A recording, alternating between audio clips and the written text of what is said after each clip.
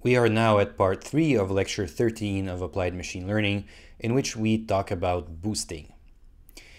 In this video, I would like to talk about yet another kind of boosting algorithm called gradient boosting.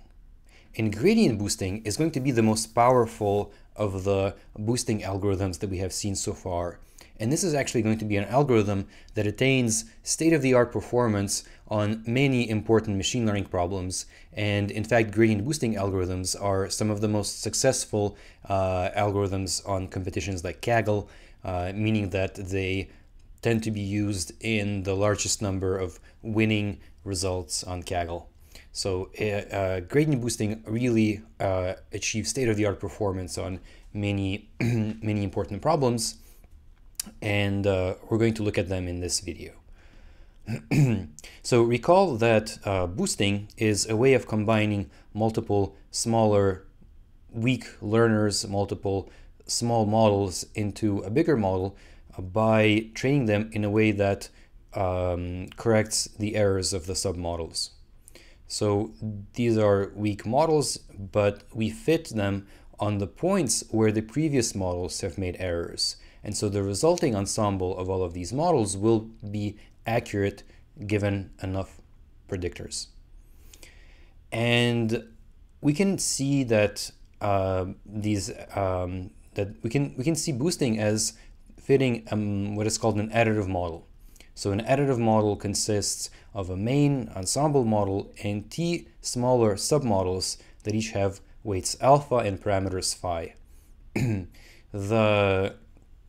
The total set of parameters of the full model are the alpha and all the phi, and it is a model that is, we use the term additive but not linear because it is not linear in the parameters anymore. This can be highly nonlinear because the g itself can be nonlinear in the phi. And a general way of fitting these kinds of models is the forward stage-wise approach, where we have a loss, and initially we just minimize this loss, but then at the next iteration we look at all the additive components that we have so far, we put them here, and we freeze their parameters, and we only learn the parameters of the new model, which comes here as the next additive, as the teeth additive term. It comes here, and we only optimize over this part. We keep this part fixed, and this keeps the optimization problem tractable. And then, as we saw earlier, we can fit many kinds of losses using this approach. If we use the exponential loss, we have an algorithm called AdaBoost. If we use the L2 loss, then we can solve this for regression, and there are many other losses as well. But this approach is also not without limitations. One issue is that, for example, in the case of AdaBoost or L2 boost or Logit boost, we derived manual update rules by hand for what alpha can be or for what the weights can be. Now, of course, we may not need to have manual we may not need to have a formula for the alphas and the W's, but having a formula simplifies analysis and makes the algorithms faster. But of course, defining these new update rules for each new kind of loss is laborious and may not always be possible. Also, we still have to solve an optimization problem at every step phi. But if we solve this optimization maximally, if we solve this optimization exactly, if we find the best phi, then this approach may be a little bit greedy. By this, I mean that we are trying to optimize, we're trying to reduce our loss here in this optimization problem by as much as possible at every step. And it's possible that we are going to overfit at some step if we use a model G that is too flexible. So we would like to look at ways of addressing these limitations. So we would like to have an algorithm that works with many different losses in a very general way, and that is still easy to train, and that also can be controlled for overfitting more effectively. And the resulting algorithm is going to be called gradient boosting. Before I define gradient boosting, I'm going to talk to you about functional optimization, and we'll see that gradient boosting is an instance of this principle called functional optimization. So in functional optimization, the idea is that instead of optimizing over a model, we're going to consider the problem of optimizing the loss over an arbitrary set of functions that go from x to y. So before we would be optimizing the parameters of some kind of model, but let's just, as an intellectual exercise, look at what would happen if we were to optimize over a general model, over a general function, over the space of functions directly. So one immediate observation is that we only have n data points. And so we only have n degrees of freedom, and even though we have an infinite number of functions, we have a very large space of functions. They, for the purposes of fitting our training set, they only are defined by their values at n data points. And so we are essentially optimizing, a large set of functions are all going to be equivalent if they output the same predictions on the training set. And we can summarize all of these functions by a single vector, which I'm denoting here by bold-faced f, which lives in Rn, where n is our number of data points. So again, optimizing over the entire space of function is equivalent to optimizing over these kinds of vectors because we only have n data points over which we can optimize. And the resulting optimization problem has this form. So we are looking for, we're optimizing over the space of f's, so this is the value of a function at this at this point, and we're minimizing the loss with the y. And if we find a good f, then all the functions that have this that attain this set of values at the training set, those are good functions. So far, this is more of an intellectual exercise, and let's continue this intellectual exercise further. Think of it as a thought experiment. Imagine that we would optimize this expression using gradient descent. If we wanted to optimize this using gradient descent, well, we need some notion of gradient. And this notion of gradient that we're going to use will be called the functional gradient, which is the gradient of this expression here, relative to the vector of points that are, relative to the vector f that defines our function. Each component of this vector is simply the partial derivative of this expression with respect to the parameter here f sub I. So here, for example, f2, only the second term depends on f2, so therefore we have only the second term here in the numerator, and we're taking its derivative with respect to f2 in this second component of the gradient. And this defines here a valid gradient for this loss. If we have this gradient, then we could minimize our function earlier by applying the following update, which is simply gradient descent with a step size of alpha. Now, these are all definitions that we're going to be using in a moment. But of course, the algorithm that I'm proposing here is not really practical. As I said earlier, it's a thought experiment. First of all, it is really easy to optimize this objective because it's unconstrained. We can choose any value for f. In fact, we could just set f to our vector y and not even perform gradient descent, which is why I'm saying this is a thought exercise. But even if we did use this gradient descent algorithm, we would trivially arrive to the minimum because we just have a simple unconstrained optimization problem for most reasonable losses that we would use. But also the problem is that if we solve this optimization problem exactly, we will be fitting the training data really well, but this function that we're going to learn will not generalize. So we can learn a set of values for f that will be accurate on our training set, but not all of the functions that achieve this, this vector f are going to generalize. And what we really want is we want to find a function that achieves a small value of our objective, that has a good fit, that is measured by our objective function j here. It achieves a good fit at any n points that we might sample from the distribution. So given we want to perform some optimization procedure such that this this resulting function, if I evaluate it at any other set of n training points, it will be accurate. So how would we do this? Well, we're going to do this by learning a model of gradients. So let's dissect what this means.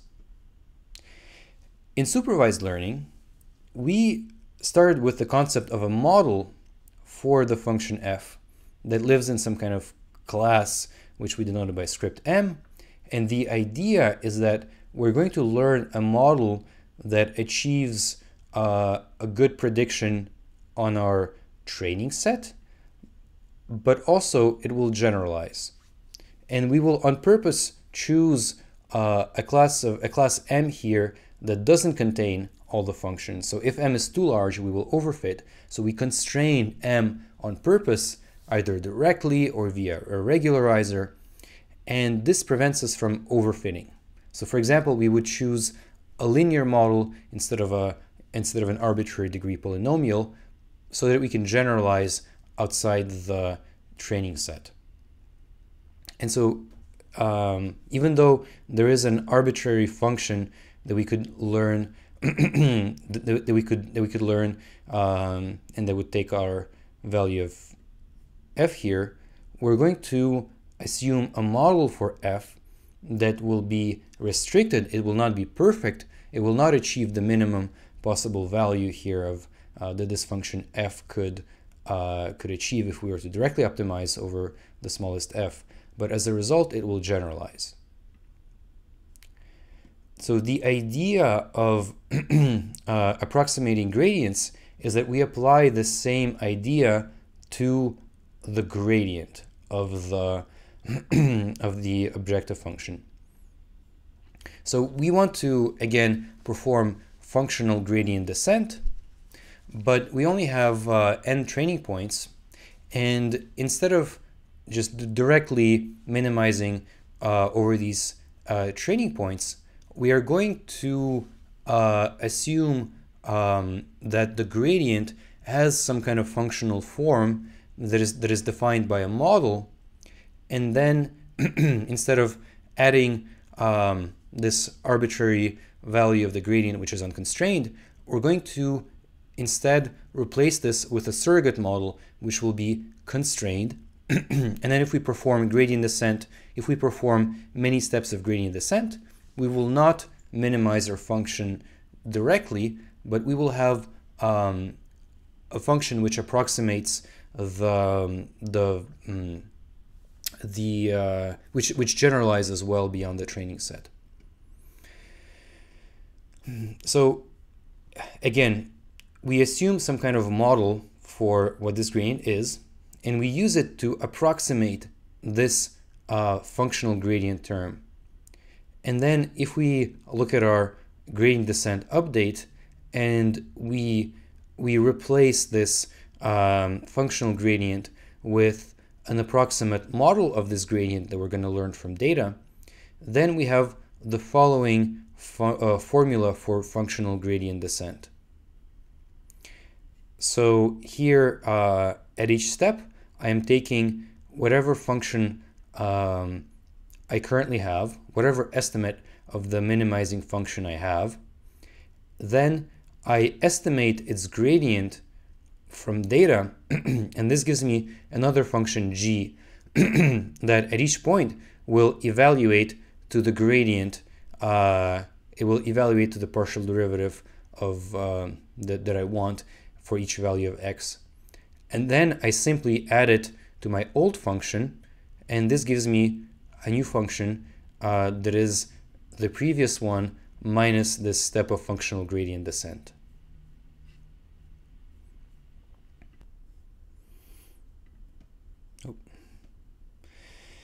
So let's now define this a little bit more precisely.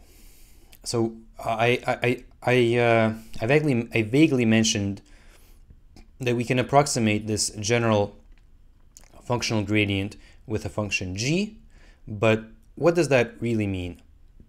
What does it really mean in practice?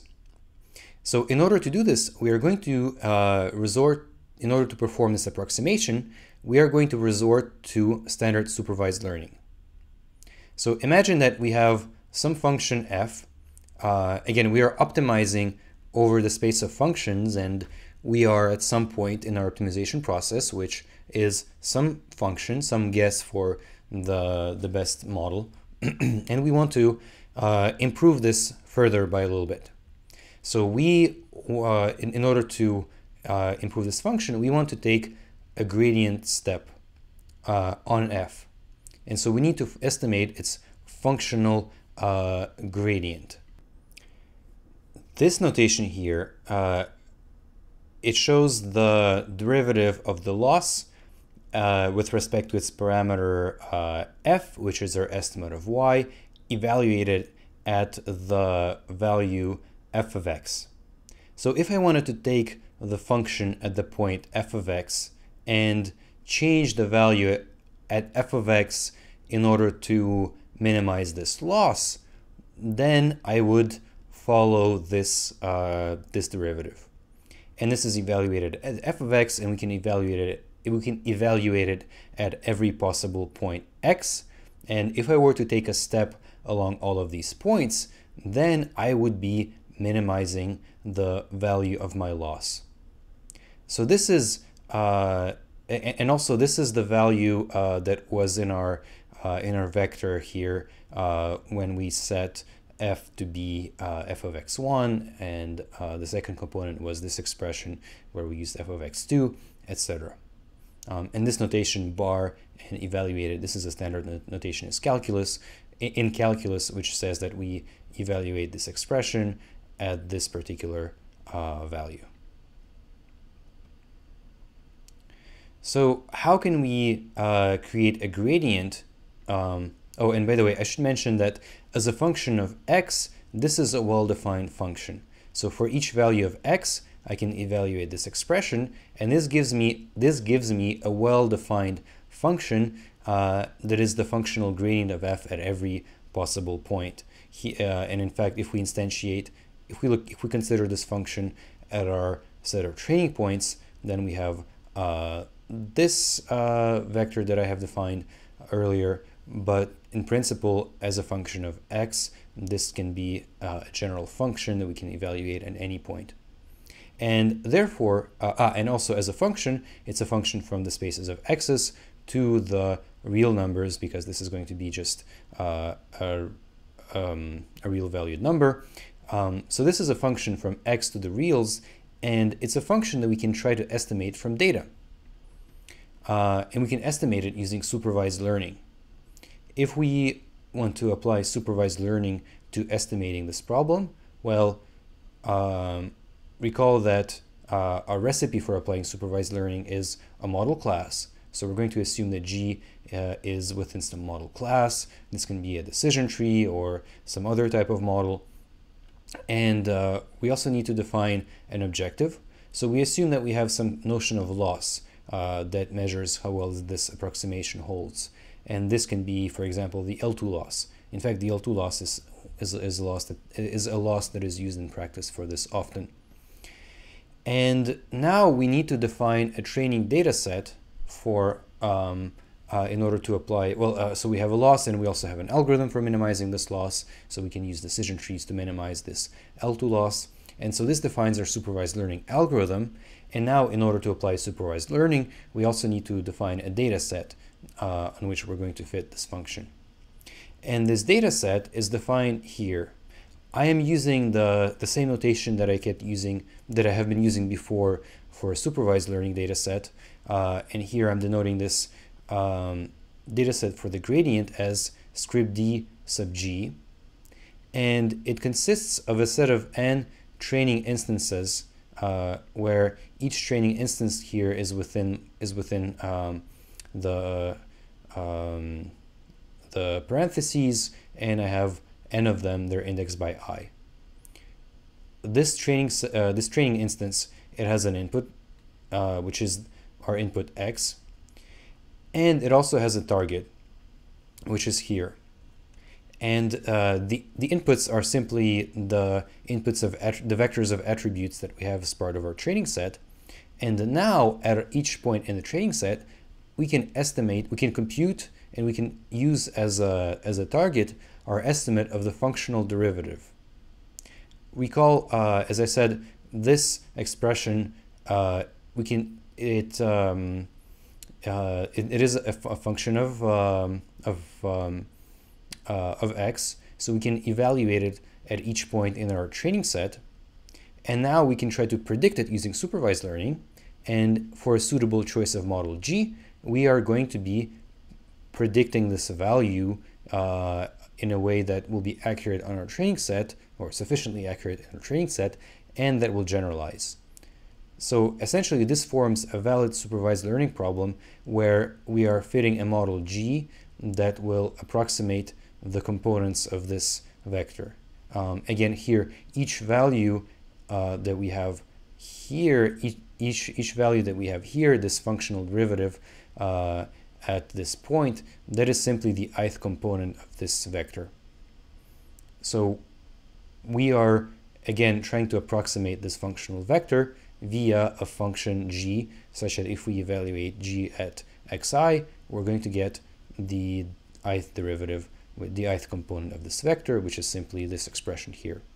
And then if we evaluate it outside our training set, if we choose our model class correctly such that it generalizes, then we will also get estimates of this gradient, accurate estimates of this gradient at points outside the training region, and therefore we will generalize. So again, here we train a model on this data set, and now if I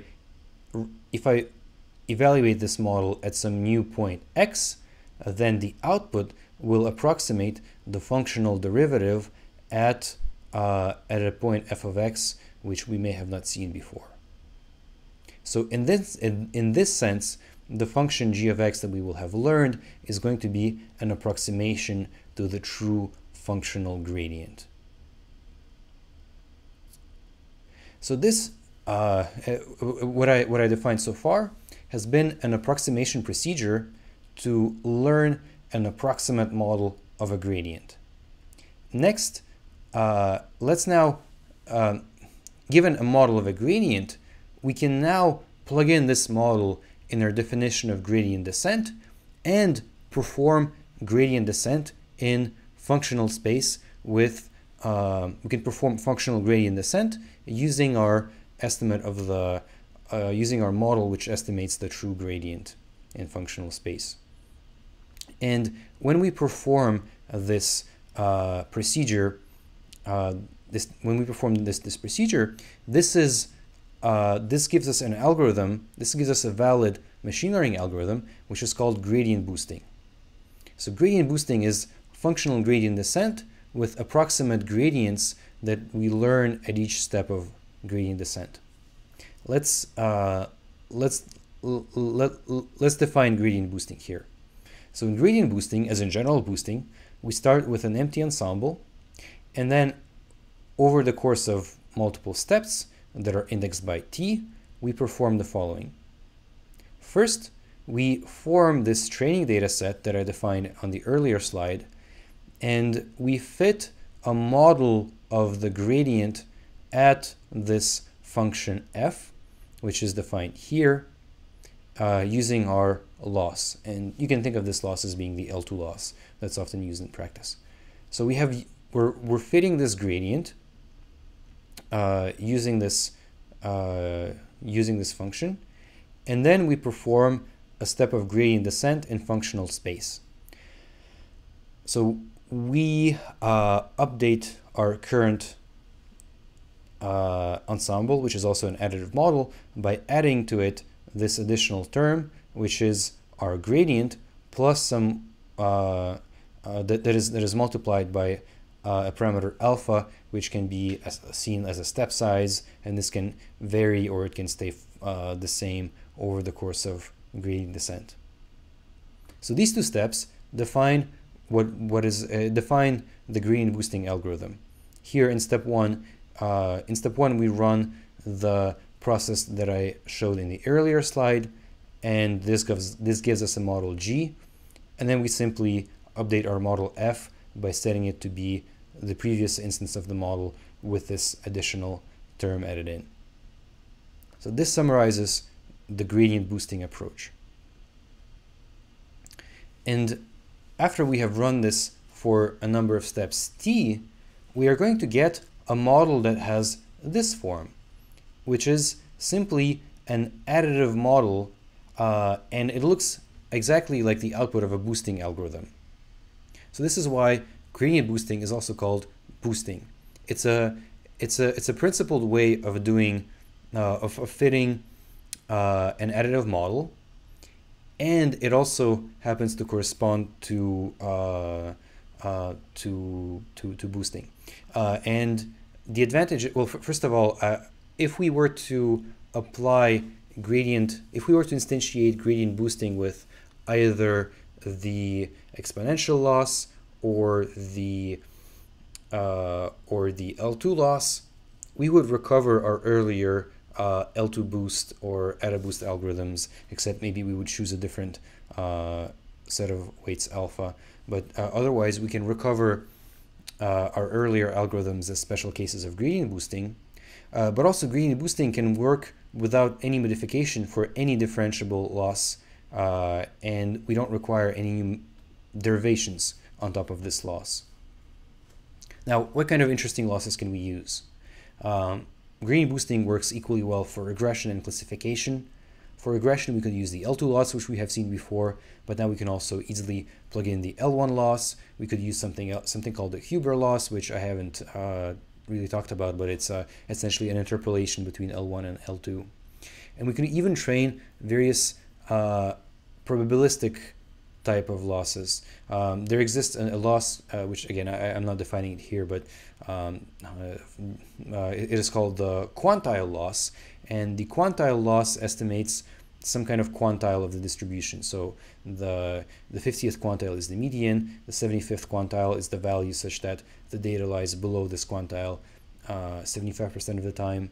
And so the quantile loss now estimates properties of the distribution of y given x, and we can use it to form prediction, to output prediction intervals in addition to just single outputs for gradient boosting, for y using gradient boosting. And we can also use classification losses. Some of these we've seen before: log loss, exponential.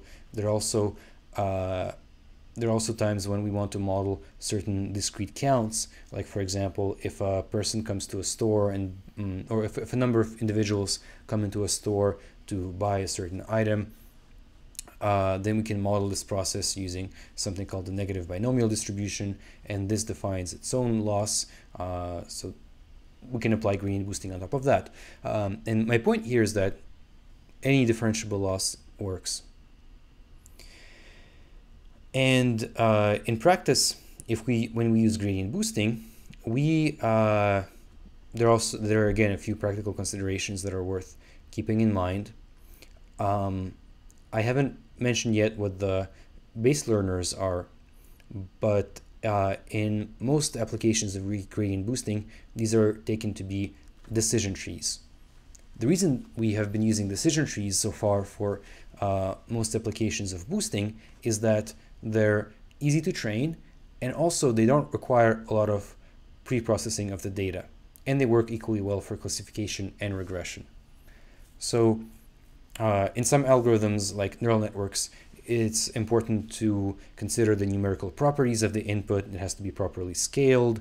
In certain algorithms, the input features must be sufficiently uncorrelated. But here, with a gradient decision, with a decision tree, we don't really need to worry about how the input looks like. We can just run it without many modifications.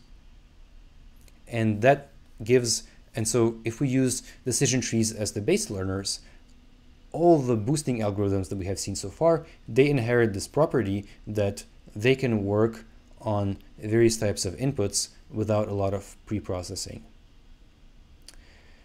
Now, within this algorithm, we can also perform regularization effectively. One way in which we can do this is by controlling the tree size, but also we can do this by controlling the step size alpha. So we don't need to, I mentioned earlier that a problem with the previous approach is that we could be too greedy, and we could optimize the model to a degree that is that would lead to overfitting at a particular step. But here we can easily solve this problem by just taking smaller step sizes alpha. So this corresponds to performing smaller steps of gradient descent, and we can terminate this gradient descent process early by using early stopping and monitoring our performance on a holdout data set. And finally, because this procedure has an interpretation of gradient descent, we can apply certain standard tricks to accelerate this process and to scale it up to large data sets. For example, instead of fitting the gradient on all of the data, we could subsample a portion of the data and only fit the gradient on that on that data point. And that essentially corresponds to something which is called stochastic gradient descent, which you may have heard about. If not, it's not important. My point here is that we can also scale up this this gradient boosting algorithm to large data sets in a principled way by subsampling the data in certain ways. So here I'm summarizing this algorithm, which is gradient boosting. It works for both classification and regression. It can use ensembles of weak learners. It uses ensembles of weak learners as the model family, and these weak learners are often decision trees. And it can optimize any differentiable function using gradient descent. Let's now look at a small example of gradient boosting on a regression data set. Here I'm going to define the following regression problem where there is a true function here, which is given by this expression, and I'm sampling random points around this function, so this is a noisy function. And I can train a gradient boosting regression easily using the scikit-learn function. Here I just import, I instantiate, and I fit this function. And now I can visualize its predictions in a very convenient way. I simply run the prediction function, and the output is this red curve. And you can see that this red curve actually it follows the data, and it has this.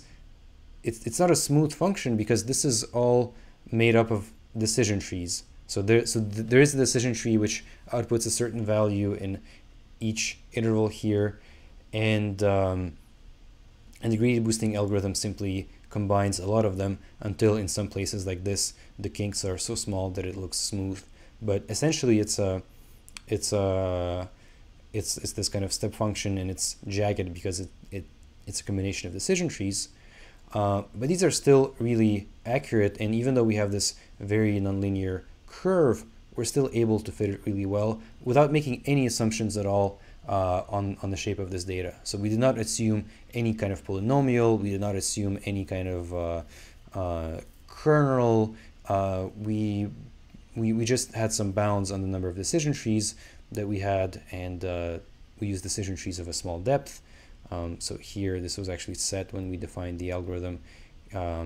Here we have decision trees of depth 3, and we have 250 estimators.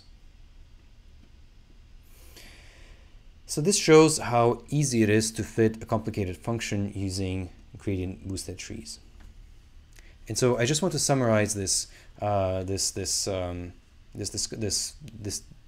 part of the lecture by again re-emphasizing that gradient boosting algorithms are the most powerful form of boosting that that we have, and it's also one of the most powerful algorithms that we have in machine learning. And there are implementations that achieve state-of-the-art performance on many problems, often outperforming other popular approaches such as deep learning. One interesting fact about gradient boosted trees is that they tend to they're probably the most performing model on Kaggle. They tend to win the most competitions. As I mentioned earlier, one of the reasons is that they require little pre-processing and tuning, so they're not affected by data processing problems, which makes it easier to tune the actually important hyperparameters. And they also scale to really large data sets, and they can fit a lot of different objectives, which makes them really powerful. And if I were to highlight the limitations, I would say the main limitations of gradient boosted trees, the reason why it's not a universal off-the-shelf algorithm, is that it doesn't work with unstructured inputs like images and audio, because it's not really, since the base learner is a decision tree, these don't really work on images or audio. It's not really possible to define to analyze an image via a decision tree by just looking at the shape of the pixels, or at least it doesn't work well. And also some of these implementations may not be as flexible as modern deep learning libraries.